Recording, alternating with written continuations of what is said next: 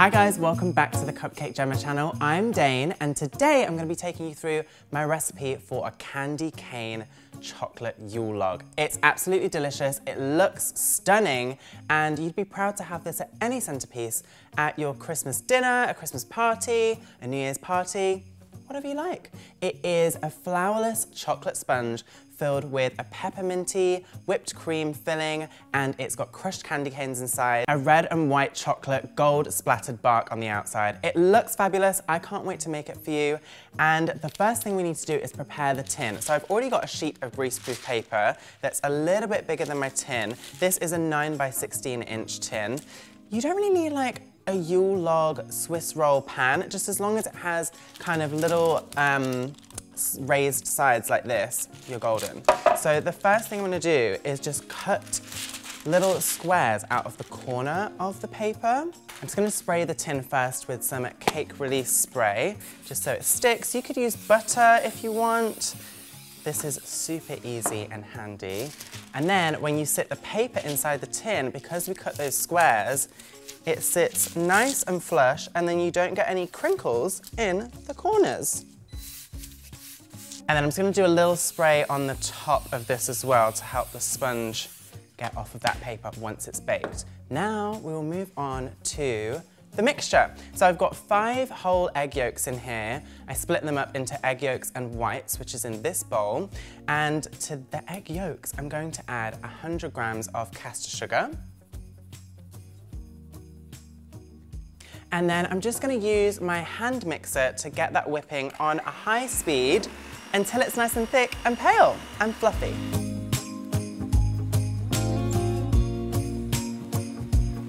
I would say don't focus on the timing so much of this.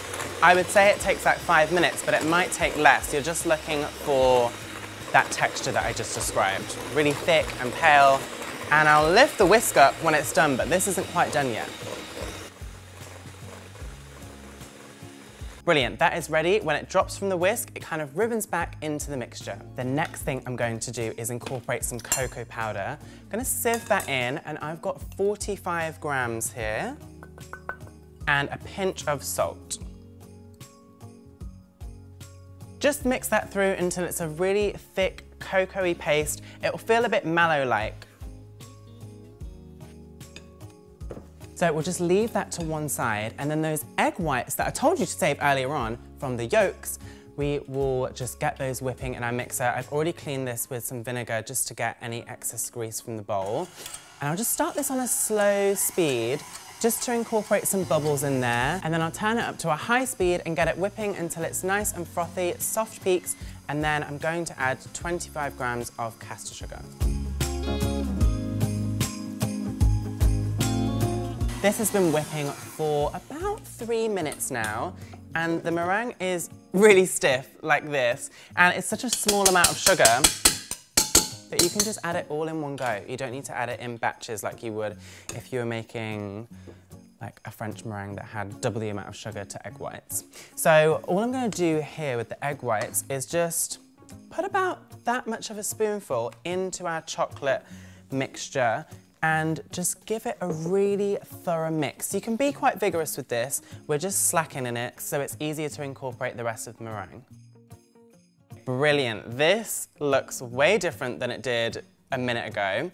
That is exactly what we want. So I'm gonna incorporate this meringue in 2 halves just so that we don't knock out, we keep as much air as we can in the meringue. And also I'm gonna use a metal spoon to fold this in because it will cut through the mixture and you won't lose as much air.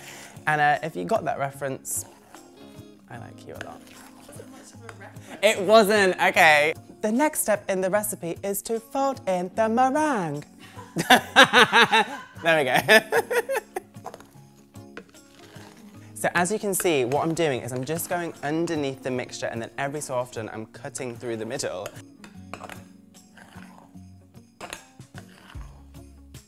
There's maybe like the smallest lumps of meringue, but I'd rather have that than knock out all the air and the sponge doesn't rise and it's not nice and fluffy. So this is what it should look like. So I'm just gonna take all of this mixture and as close to the tin as possible, pop it on there, because if you do it from a height, then also we're just gonna knock out all of that air that I keep mentioning that we want to keep. And then just with a cranked palette knife, I'm just gonna go easy and gently spread it out to the sides of the tin.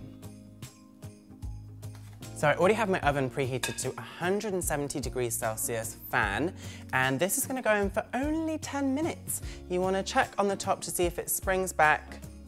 That's it.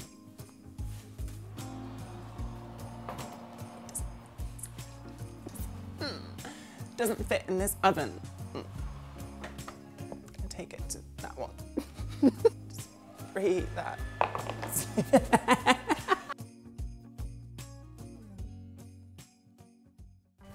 The sponge is baked in the other oven because it wouldn't fit in this one. And it's nice and springy, and it's pulled away from the sides a little bit. That will happen, totally normal. And now what I'm going to do is get ready to roll it up. So I've got a tea towel here and then just another sheet of greaseproof paper, another sheet of greaseproof paper that is the same size as the cake. And I'm just gonna dust it a little bit with icing sugar, just so that like when it cools, it doesn't stick, because it will kind of inevitably sweat a little bit. You wanna roll it when it's a tiny bit warm. So this has been out of the oven for about 3 or 4 minutes now. And I'm going to put a rack over this to just get it out of the tin. Flip this upside down. And because we greased it well, it should come out. Perfect. Slide this onto the paper, and then we will take the paper off from the bottom. Time to roll up the sponge. We want to do it quite nice and tightly, so I'm just going to fold over the tea towel a couple of times just to get an edge on there. And then I'm just going to bring it over the edge and roll it up like so.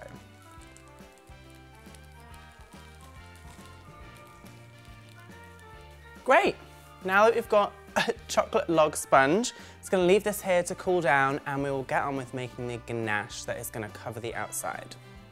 So the peppermint ganache that's going to go around the outside, I've got 54% chocolate going into a saucepan set over a pan of simmering water, and I've got 150 grams of that, and then 75 grams of butter and 75 grams of double cream. And I'm also going to add peppermint extract. Now this is quite a strong one, it's almost like an oil, so I'm only going to put about 1/8 of a teaspoon in there because it's quite strong. I'm just going to leave this over the saucepan just to melt down and give it a stir every so often.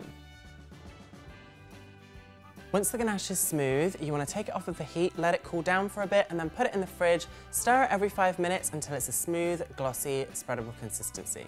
My ganache is cooling in the fridge, the sponge is rolled, and I didn't tell you earlier that it's very important that you roll the sponge when it's a little bit warm, and you keep it there, because if you roll it whilst it's cold, it might have a tendency to crack, and you're going to cover those cracks up anyway, but when you cut into it, then you'll just see a cracked outer sponge, and we want it to be nice and seamless.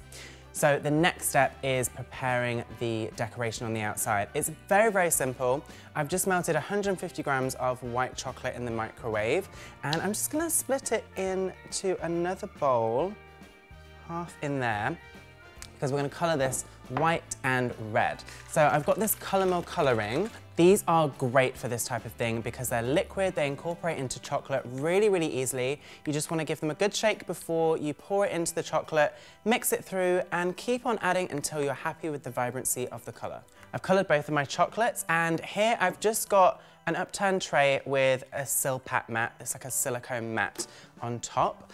And all I'm going to do with my chocolates, you can go whichever way you want with this, but I'm just going to take a little bit on my spatula and just put it diagonally on the tray and alternate that with the red and the white. Carry on going until you've used all of the chocolate. It might not look like a lot, but we're going to spread it out, so don't worry. Then I'm just going to take an offset palette knife and just spread out the chocolate. You can swirl it a little bit more if you like, but I'm going to keep it like this so that I keep the nice stripes. That will show you what it shall look like underneath in a moment. Once you've spread out all the chocolate on your mat, I'm going to lift it up so you can see what it will look like. Because it looks like a mess right now. But when I lift it up, ta-da! It's still got that kind of stripy pattern, but at the edge it's kind of marbled a little bit. So it's abstract. You can swirl it more if you like, but I'm gonna leave it like that, and I'm just gonna go pop it in the fridge to set for about 15-20 minutes, just until it's rock hard, and then we'll peel it off and finish this, because I'm not quite done with it yet. I've got a chocolate bark that I made earlier, and I'm just gonna peel it off of the mat. This is why these mats are so good, because they're really non-stick. And just look at that. That looks great. And I can break it in half, because we're gonna break it up anyway. That looks absolutely fabulous. And the colors are nice and vibrant because we used the Colour Mill colorings. I'm just gonna splat it gold. I love anything gold.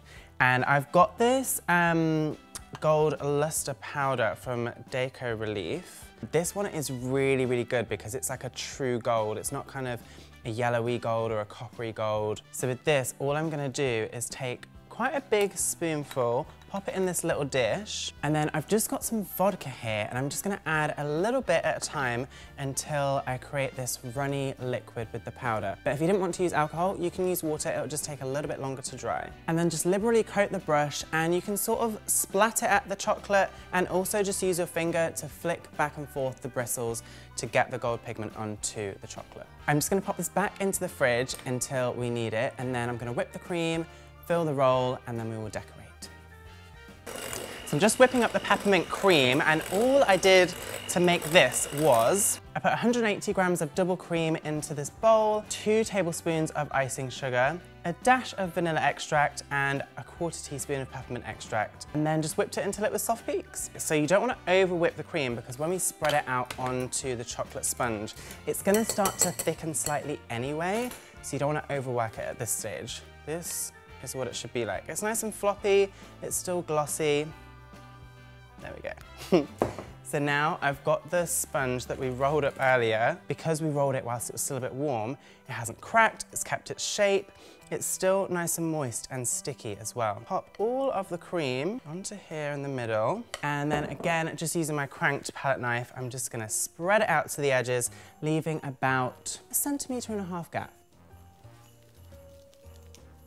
I crushed up about 6 mini red and white candy canes, left them quite chunky, and I'm just gonna sprinkle these all over the cream. And then like we did before, I'm just gonna roll up the Yule log nice and tightly to get that signature swirl.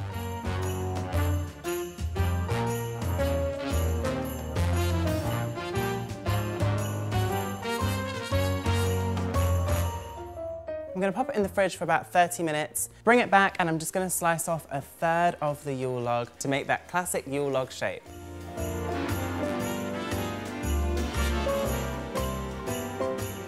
I've already whipped my ganache from earlier, and I just did that with a hand mixer. It just lightens it a lot in color, lightens it in texture, and also it yields a lot more, and it's easier to spread on the Yule log. So all I'm gonna do is take my cranked palette knife, and I didn't stick this down onto the board. I've just got this nice marbly board. You can present it on whatever you like. I didn't stick it down because the icing sugar makes the sponge quite sticky, so it's pretty firm on there already. Just gonna grab a dollop of my ganache and start spreading it liberally over the Yule log, using a back and forth motion with the cranked palette knife, making sure that you go all the way to the base of the log.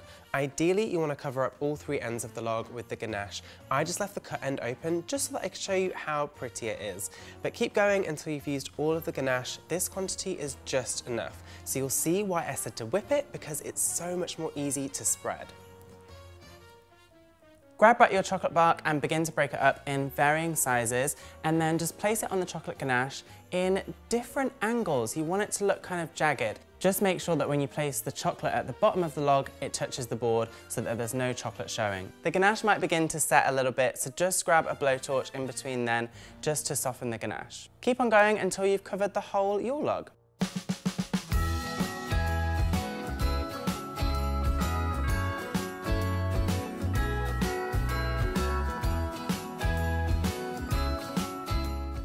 The last piece. I think it looks spectacular, and I can't wait to taste it as well. There we go. And that, ladies and gentlemen, is a tight swirl. Pop it on the plate.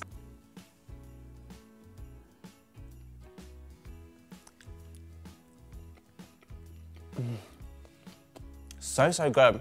And the crunch from the candy canes, they haven't softened. Brilliant. It's just pepperminty enough. You don't want to put too much in. It's nice and fresh, chocolatey. It's absolutely stunning. And I will be making this again. If you fancy a candy cane peppermint Yule log for Christmas, I've just given you the recipe. All you've got to do is watch this video back again, get your tins out, get your ingredients out, pop the oven on, make sure your tin fits in the oven, and get baking. And I cannot wait to see your bakes. Every time you tag us, I am just flabbergasted. It's incredible that you guys make all of these lovely things, the recipes that we give to you, and I can't wait to see you make this one. But don't forget that you can also join our bake club, patreon.com/CupcakeJemma, because in January, we're gonna be doing a live bake-along, the first of its kind. And I'm so excited, So make sure you sign up to there so that you can get notifications. We'll obviously advertise it on Instagram, but you can only view it on the Patreon. It's only for Bake Club members, so make sure you're signed up in time. And also, it's a great birthday gift. If you want to get a subscription for someone, there you go. It's an easy win. Cupcake Jemma is celebrating its 10th birthday. The birthday has already been, but we're celebrating in February. Yes, we're celebrating in February. So we'll be doing a little countdown with videos, looking back at past videos and reacting to them, and also giving a nod to some of our early videos and revamping them. So make sure you keep up with that. You have to click subscribe and click the notification bell so that you get notified every time we upload. And we'll see you soon. Keep baking. Can I have some? Yes! Come and have some. I'm dressed as a candy cane. Brilliant. Mmm. Good work, Dane. Thank you. Told you.